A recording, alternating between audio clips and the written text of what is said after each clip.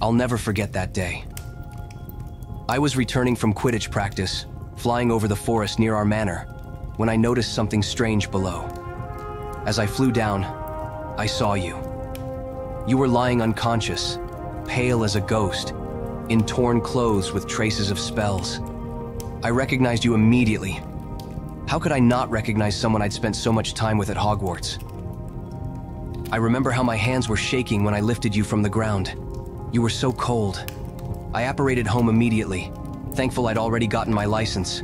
When Mum saw you, she rushed to help right away. For 3 days you didn't regain consciousness. 3 bloody long days. My parents and I took turns watching over your bed, and when we learned about the attack on your home, Merlin, I was ready to tear everything apart. But the main thing was, you were alive. And I swore to myself that I would never let anyone hurt you again.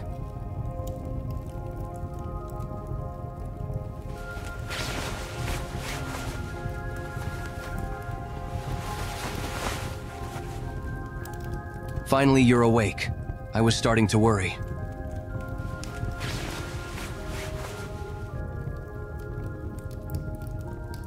You're at Potter Manor. You're safe. I found you unconscious in the forest near our home. You were covered in bruises and spell marks.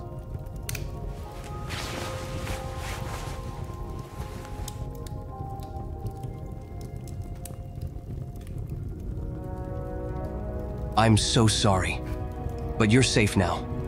My parents, they want you to stay with us. If you agree, of course.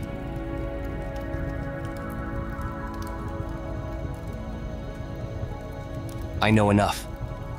We're friends, remember? All those classes at Hogwarts together, Quidditch. I couldn't just leave you.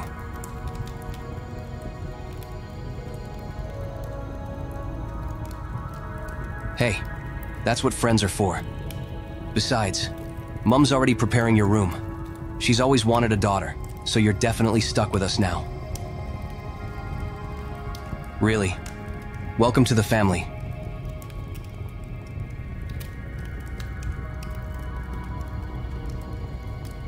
Anything.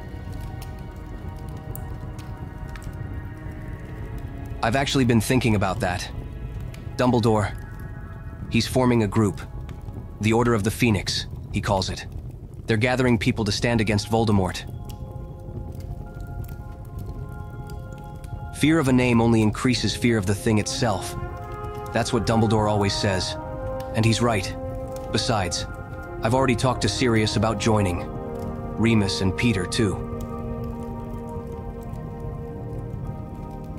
More than fitting. We've got skills they won't expect. The map, our animagus abilities. We can use everything we learned for pranks for something bigger now, but revenge shouldn't be your only motivation. It's dangerous.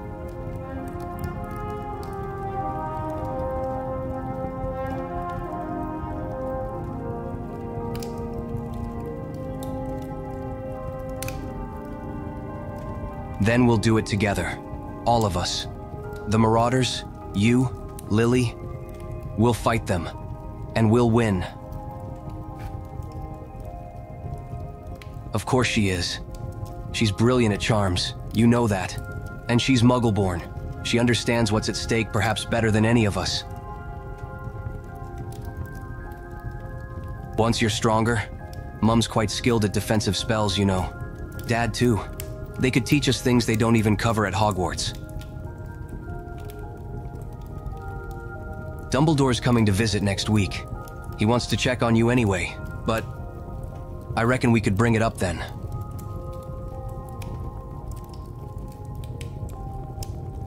We're of age, and frankly, this war isn't waiting for us to graduate.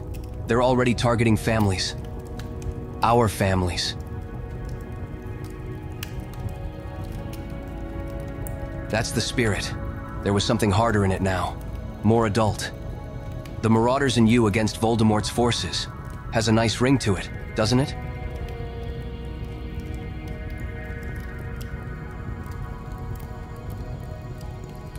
Always. Now get some rest. We've got a lot of training ahead of us, and Mum will kill me if I don't let you recover properly first.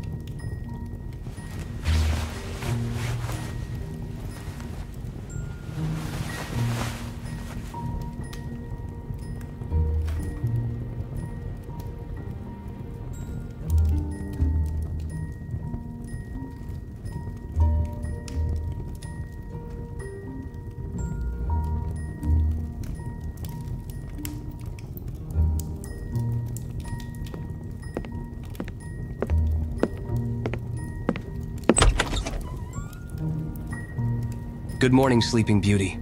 Ready for your first proper breakfast at Potter Manor? Already taken care of. Mum transfigured some of my old things to fit you. She's quite good at that sort of thing. And Lily sent over some of her clothes by Owl this morning. She'll be visiting later today, by the way. Try telling her that. She's been up since dawn, cooking everything imaginable. I think she's made enough food to feed all of Gryffindor House. Ha. She is. And she's already referring to you as our girl. Fair warning, though. She might try to feed you until you burst. It's her way of showing love.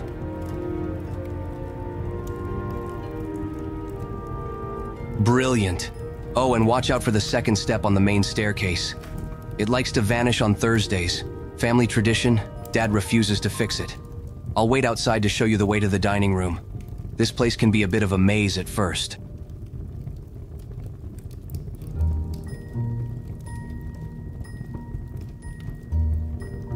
Much better than yesterday.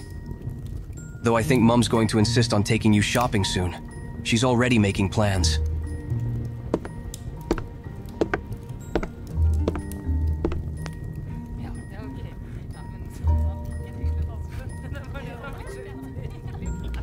Don't mind them. They're terrible gossips, the lot of them. Especially great Mrs. Potter up there. Yes, you in the purple hat. I'm talking about you. Oh, darling, you're just jealous because my gossip is always accurate and 10 times more interesting than your ridiculous tales of Quidditch. Who would even want to listen to all that? What do you have? Balls, hoops, and flying around on brooms like glorified janitors? Oh, in my day, gentlemen actually accomplished something worthwhile, not chasing rags through the air. Oh, what a disgrace to the Potter name. You rascal. You're embarrassing me in front of our guests. Oh, it is. Been in the family for generations. It's got all sorts of quirks. Secret passages, moving rooms, the usual magical house stuff. I'll give you the full tour once you're stronger. Actually, I should warn you about the kitchen door too. It only opens if you ask it politely. Bit pretentious if you ask me, but... Yes, Mum's famous cinnamon rolls. She only makes them for special occasions, like welcoming new family members. Good morning, dear. Come sit down. You look like you could use a good meal. Jor, would you prefer tea, sweetheart? Good morning, dear. Come, sit down. You look like you could use a good meal. James, pour her some pumpkin juice.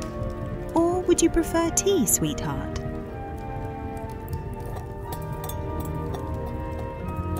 Hey, remember what I said yesterday? Welcome to the family.